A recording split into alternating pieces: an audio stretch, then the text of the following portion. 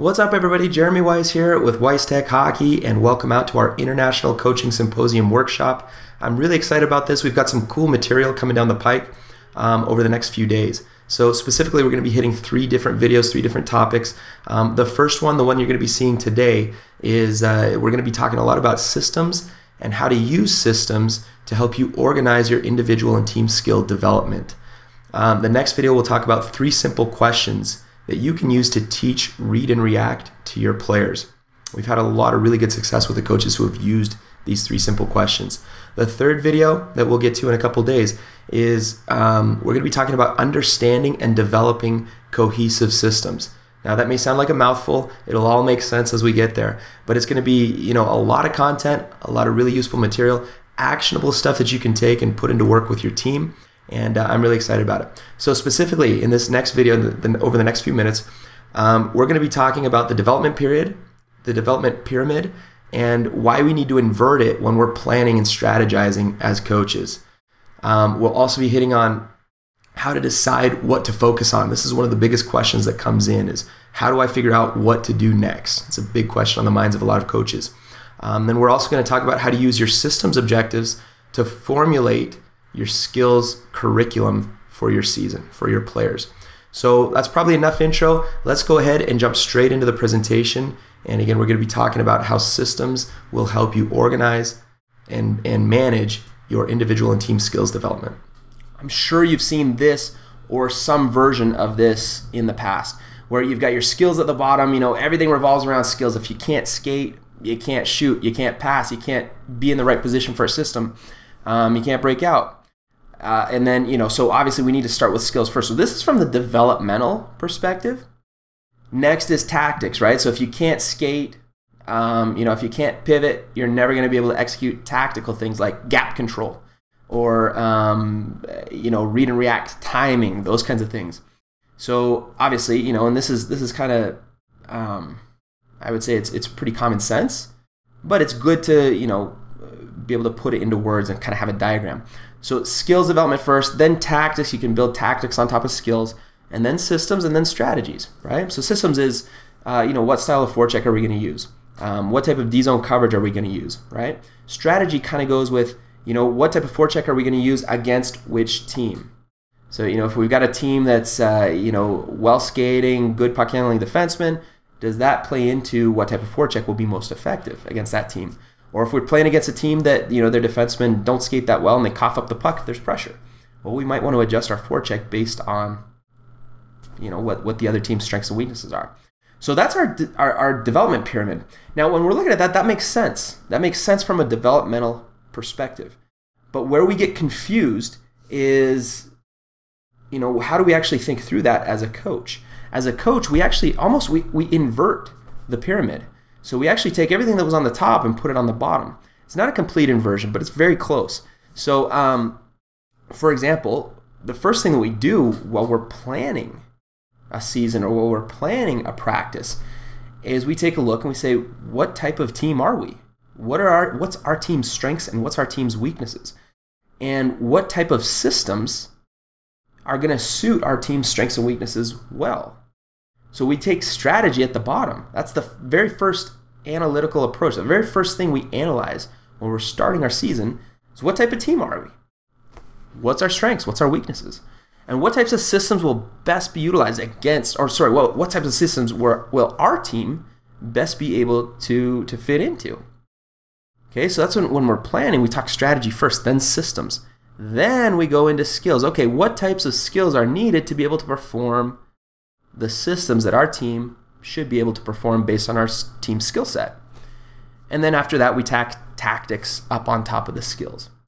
So it's a little bit different when you're thinking in terms of planning the season or planning a practice than it is in terms of, what order do we need to develop things in? So that's the difference between that developmental perspective. That's the order that we need to develop things in.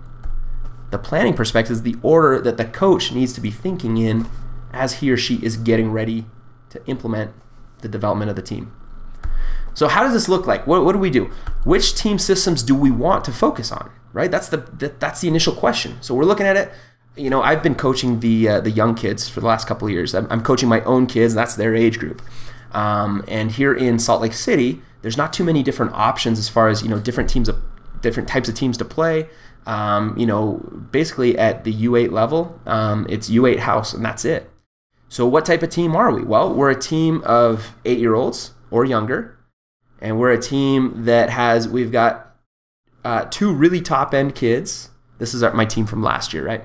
This is kind of an analysis I would do. We've got 2 top-end kids that are 8 years old, two last-year mites. We've got 3 or 4 talented younger kids, and we've got 2 beginners, right? And that's our team. So I'm looking at that going, what systems would be realistic as far as development for that age and skill level of team? Well, for that age and skill level, it would be, the basic 3. Let's get a basic D-zone coverage. Let's get a basic breakout, a controlled breakout, and let's teach them how to back check properly. Structured back check. Now, you might be looking at that going, oh, man, you're way too systems driven. And I say, no. This isn't about the systems. This is not about, how many complex systems can I teach to a group of 8-year-olds. That's not what it is at all. This is, what are these kids capable of doing, and what are the skills needed to be able to do it? This is how we create a framework for the development that will take place over the course of the season. Okay, so for me, I said we're going to have a basic D-zone coverage. So we're not all chasing the puck. We're not playing piranha hockey, as I call it. Where no matter where the puck goes, we play the cross ice 4-on-4. So I'd say all 8 guys that are on the ice are on top of the puck, right? So we want to have some structure. We want to have some basic stuff, but it's going to take some skills to do it. I always ask the question, what takes more skill?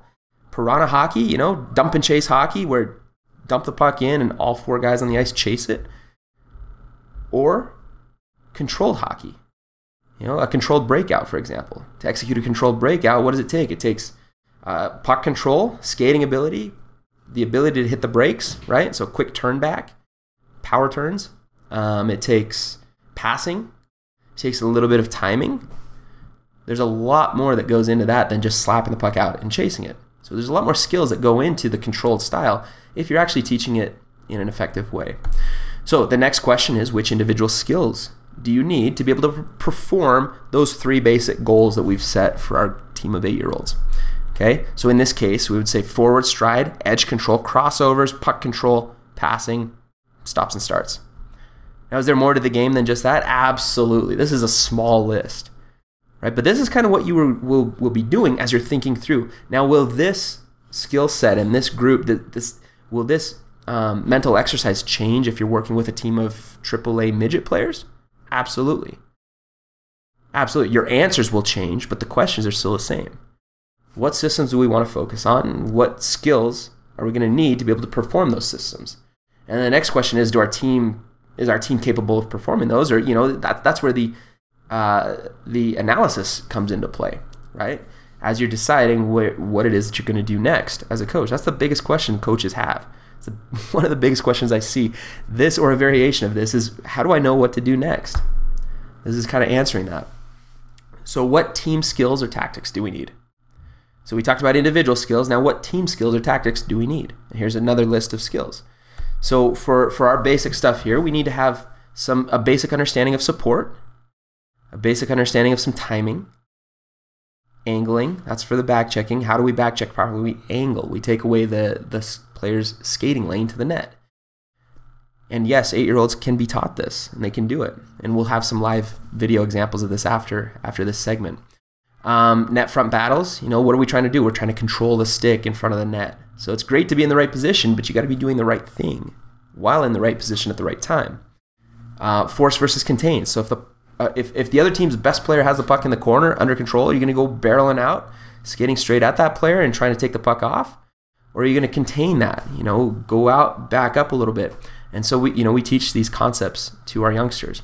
Then, of course, as they get older, you're going to be branching out into more complex skills and tactics. Gap control, receiving zones, triangulation, cycling, delays, giving goes, all that good stuff that goes into a well-rounded hockey player. So this is kind of what it would look like if we kind of charted it out. Okay, so we start with our basics, right?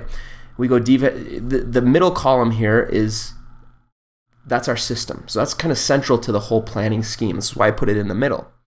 Okay, and then we have to the right side, we have our individual skills that are going to need to be worked on to support our systems objectives. To the left, we have our tactics or our team skills that are going to be needed to support our objectives, our systems objectives.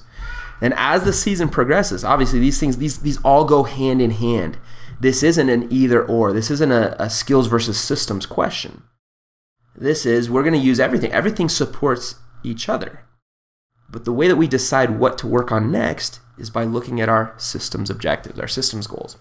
Okay? And then as this progresses through the season, we're continually reanalyzing and say, okay, you know what? Our D-zone coverage is actually looking pretty good right now. I'm happy with where we're at there. I'm happy with our breakout. You know, let's keep working on our back check, but let's branch into some offensive entry stuff. Let's talk about some regroups. Let's teach the kids a few face-offs. Okay? Then you re-ask the same question. Okay, so if we're going to branch into these other areas of play, what are the things that we're going to need to be working on? What are the skill sets? Is there anything new that we need to be able to, to execute in order to be able to do these additional skill sets, these additional systems, right? So that's where you're going to look at, passing, stops and starts, pivots, backwards stride, backwards cross under, shooting.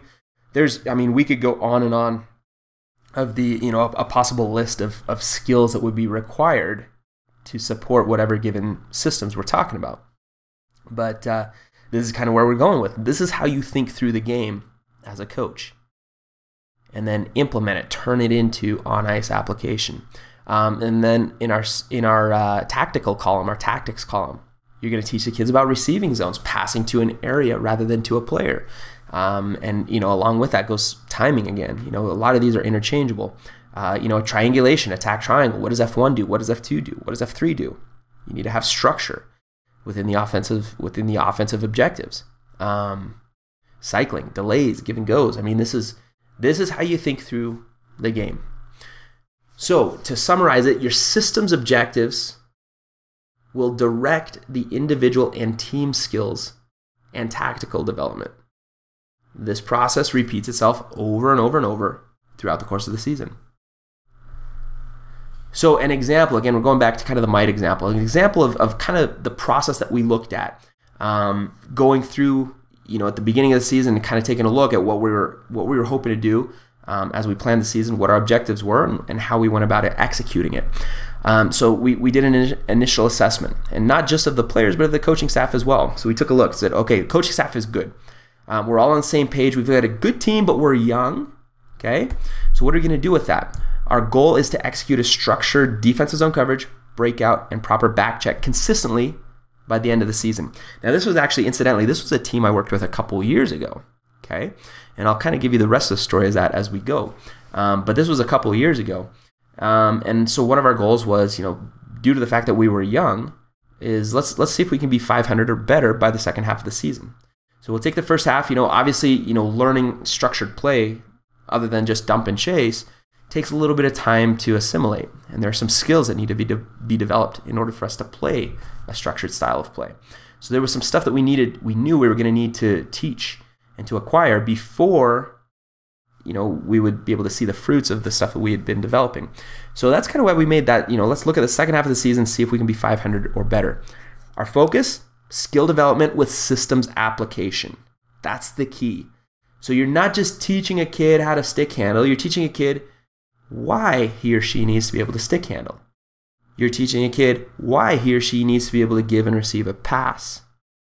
Okay, it's not just let's go out and work on passing. It's no, we're going to go out and work on passing so that you can execute a proper breakout. We're going to work on power turns, so that if the pressure's on your inside shoulder and you're the man initiating the breakout, that you're going to be able to hit the brakes and come back out the strong side and then make a breakout pass. Right? We're teaching the skills, but always reverting it back and teaching why we're doing the skill that we're working on. So the kids always knew why they were doing whatever it was that we were practicing at any given time. There's always that application. That makes it a lot more meaningful for the kids.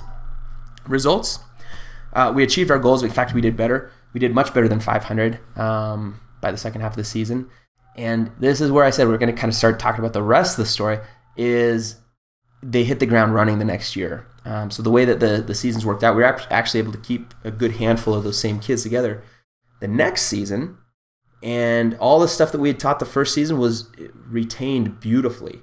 So it was a quick review the first week of the season, and all of a sudden, boom, we were executing breakouts before our first games hit, structured breakouts, and the skills were beautiful as well. So it's one of those things where if you do it right, not only will you have the best systems executing team, but you'll likely have the best skills team that you come up against as well. My team's always one of the strongest skating teams. They've got great hands. They've got good shots. And like I said, I've been working with, it's been a bit of an interesting thing because it's been house hockey. So every year we have a few guys that have played before, but then we have a handful of kids, at least a couple that have never stepped on the ice before. So there's a range of abilities. But by the end of the season, we always have even our beginner players contributing by the end of the season because of the focus. Again, it's the skill development with systems application. Works beautifully well. Alrighty, well, hopefully you found this video useful, and if you did, I would love to hear your feedback. Let me know what you learned and what aspects of this video you'll be able to take and implement with your team. Just a reminder, we've got 2 more videos coming up in this workshop, and they're going to be awesome. The next video is going to talk about 3 simple questions that you can use to teach your players to read and react more effectively. So I'm really excited to bring it to you. Stay tuned, keep an eye on your inbox, and it'll be coming to you shortly.